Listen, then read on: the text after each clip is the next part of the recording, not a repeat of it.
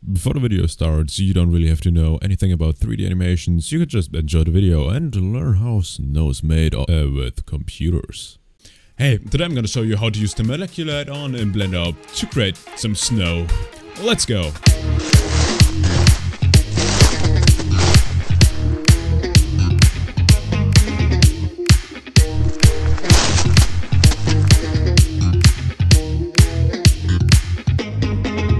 So, we're in Blender right now. This time we need the default cube.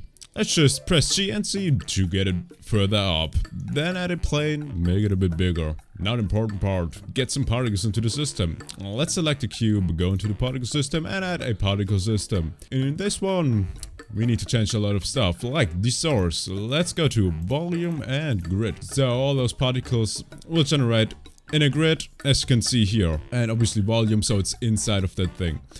But we don't want them to just start simulating, we want them all at the same time. So let's just do 1, right there, and there we go. We got a lot of particles. I use a resolution of 50. Oh, that's too much. That's not 50, that's 580. Yeah, hopefully... Oh, okay. We are good. So we wanted 50. Let's go down to the render view and open it up and the viewport. Let's just press 5 on the numpad and then 3 on the numpad so we can see our cube from the side and with the orthographic view. And what we added, let's just turn off the cube by going to this orange thingy, to the object properties, go on the viewport display and tell it to go to wire right there. So now we can see all those particles. But the viewport is wrong right now, it's in render. We don't want that right now. We want it into circles, so we can see how big the particles actually are, which will interact with each other. And as we can see, it's pretty big, so let's just lower its size till they don't intersect each other. So in this case, it's 0.2. We can copy this value and go to the render scale and put it in there, but delete the M for the meters because it somehow doesn't like it. Now we got the particles. Now we just need to activate the molecular script. Activate self-collision and activate particle linking. In here we need a search length of 3.5, which means it's taking the radius and searching for other particles. So a search value of 1 is the middle point and obviously the radius. A search value of 2 is going into another particle, and a search value of 3.5 goes a bit further. And that's supposedly the perfect value. Someone figured it out. Why not use it? We can kind of ignore most variables right here except a broken. We just need to get this one down to 0.17, I think. 0.17, depending on what you want. You can just experiment with all those values to figure out what you really like. And depending on the value, it might look a bit more dry, a bit more wet. Now let's go down to the new linking, which means if particles broke apart and get close to each other, they might join together, and there's a percentage of that linking. I just go up to this number, I don't really care. And obviously just lower the broken value again to some value you're fine with. In my case it's 0.14. Then go to the substeps, set it to 24, which just means it's just gonna simulate a lot more subframes between one frame. In this case, we kind of want a lot because snow it's kind of hard. It's like breaking apart instead of like being a liquid, just kind of being globby. And now just so you understand what it actually does.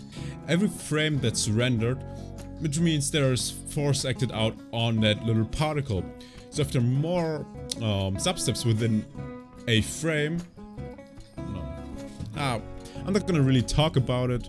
It just means it simulates more forces within a certain time value. So the higher the value, the more forces are acted out on a particle within a time frame. Which means if the particle is right here and goes over there, if there's 0 substeps, it's just gonna simulate a breaking force of, I don't know, let's say 5 once. But if there are 24 subframes within this one frame, it'll act out those, I don't know, 5% of stopping 24 times out on this particle. I hope that makes sense. It's a bit complicated. Just know that this value right now is perfect because now it's kind of stiff, but you can probably just know it's breaking apart fast, but it's kind of crumbly and dry snow. Now we have to tell the particles to live a little longer. In this case, our animation is 250 frames. And we need to change, well, we don't really need to change the color of the viewport display right in here. I like to have it to be velocity so we can see what's going on, and set this to, I don't know, 3 or something like that. Now right now it's kind of lame because it's just gonna crash into the ground. So let's add another cube. Make it some size Just size it in some way. Put it somewhere over there so the cube interacts with it. Let's tell it to collide with the particles, add some stickiness, add a lot of dampening and friction, do the same to the plane. Some stickiness, maybe just 0.5, maybe 2 is a little too much. Some dampening and friction. Let me just lower this dampening right there, and let's simulate it and wait. And while it's simulating, what you're doing right now, well, how about watch some more tutorials of mine and sub to my channel and like the video, cause it might get really crazy soon. But let's wait for the render to finish. But before we actually simulate, let's lower this value to 18. Let's go.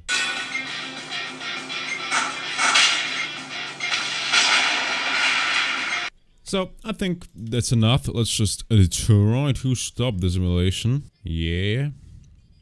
Give it a second. Oh shit. Hello there. Oh no.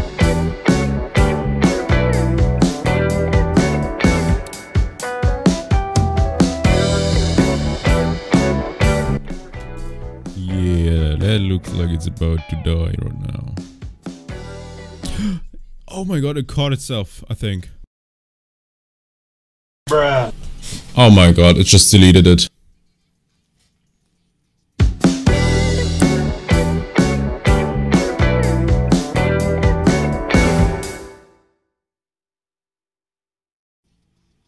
Okay, I really don't want to sit here for another half an hour. How long am I recording for? 45 minutes. So, well, let's pretend it worked out. Okay, thank you. So, yeah, I don't. So, theoretically, if you're done and the simulation actually saved, not like this one right now, we just need to, man, my phone. You just need to press Shift A to add a meta ball. Where is a meta ball? Meta ball and a ball. There we go. Now we got a meta ball. Let me just hide it by put it under the plane. Select the particle system again, go all the way up, go to the render tab, tell it to not render a halo, and then just tell it to use the meta ball, and then choose the viewport display to use the rendered thing. And there we go, we got our meta balls. Now it looks pretty bad. So let's go back to the meta balls and increase the resolution by lowering this value. Let me just copy the render value right now to the viewport resolution, and looks pretty bad. So let me just add a 0 in front of the 2. Yep, kind of looks right. Let's just keep the influence at 6, press N on the meta ball, and then just increase the scale by, I don't know, something. I don't know, let's just make it 1.2. Yeah, there we go. I'd say that's fine. Don't play it back, because that'll kill your computer almost. Okay. Let's go to the cycles render. I think now it's pretty easy. What we're gonna do, we're gonna add some snow shader. Let's go to the shader editor. Let's go to the meta ball, add a material, make it white, completely white. There we go. Add some subsurface and make the subsurface blue. Yeah, that's wrong. So let me just make all one. So the subsurface radius is just red, green, blue. So let's just select the top two, which is red and green, I think, and lower it to 0.1. And there we go, it's blue now. There we go. Obviously, that's a bit too dark, so we need a bit more green. Let's just go to 4.8. There we go. And increase the red value too a bit, not a lot.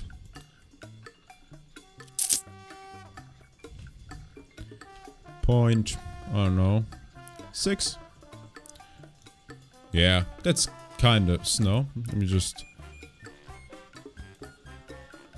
make this one invisible, even for the rendering. Right in here. There we go. That's pretty much just the snow. We can add some, or lower the roughness, so it's way more reflective. But that's pretty much it. So, yeah, I don't know. So if you liked it, leave a like. If you didn't, leave a dislike. And comment down below why you didn't like it or why you did like it. And if you loved it, sub to my channel and ring the bell to never miss an upload of mine. Bye. And save all your projects, especially with the molecular add-on. Always. Every 5 minutes. Bye.